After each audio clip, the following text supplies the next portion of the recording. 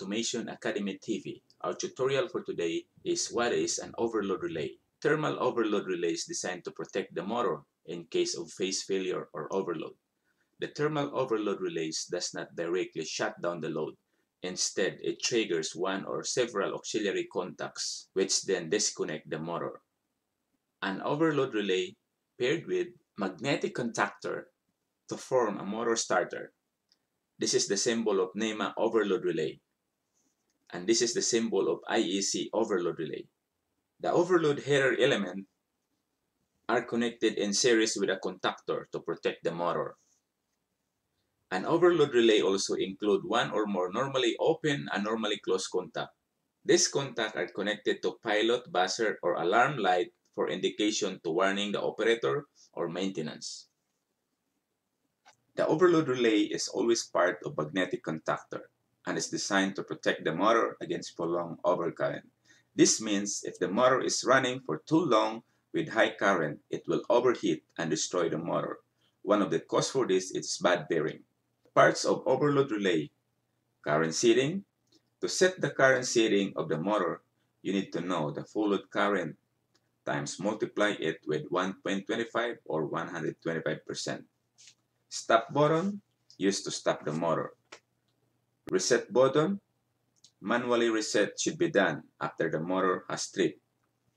This is the usual setup of motor control, from the bus bar going to the main disconnect. The purpose of main disconnect is to shut off the entire circuit.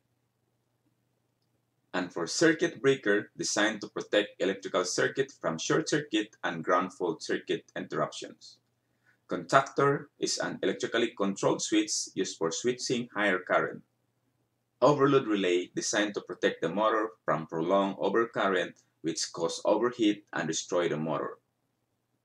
And the last one is the electric motor is a machine that converts electrical energy to mechanical energy. If this is your first time here, please don't forget to subscribe and hit that notification bell so that every time I will upload a new video, you will be notified.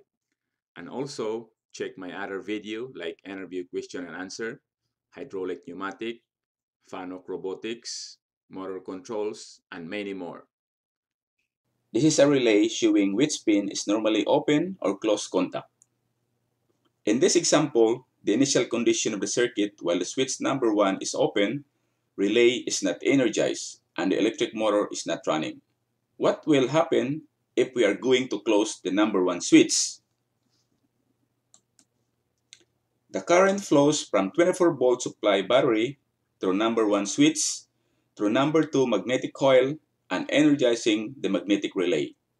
Once the magnetic relay energizes, the number 3 single pole double through or SPDT contact change its state from 11 to 12 through 11 to 14. And the current from number 4 power voltage 230 volts flows through close contact number 5 motor, and the motor will run and the current flows back to power supply. Now let's do our practical exercise. Guys, today I'm going to show you how to wire a relay that can control a big motor. Let's do it. From the positive of our power supply, we're going to connect it here.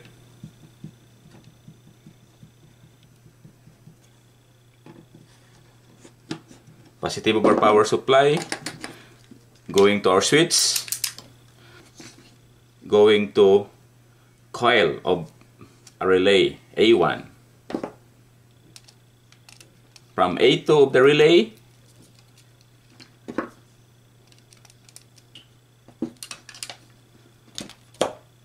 going back to the negative of the power supply. Now let's try if this relay will plug in. It works. From the positive of our power supply, we're going to connect another supply, going to the normally open of our relay. From another side of the normally open of the relay,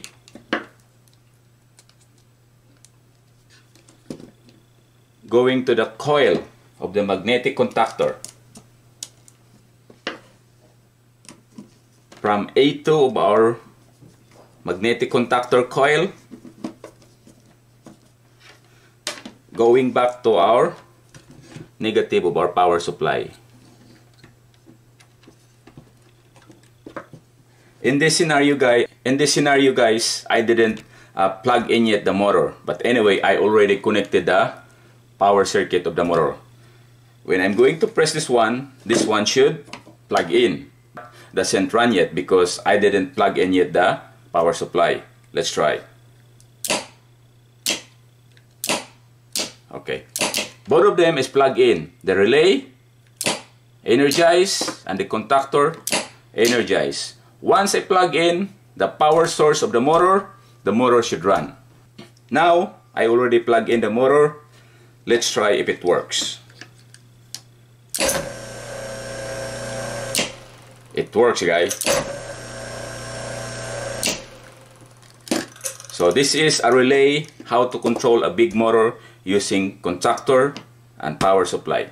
Thank you for watching and see you on the next video. If you like this video, please like, share, and subscribe. Have a good one.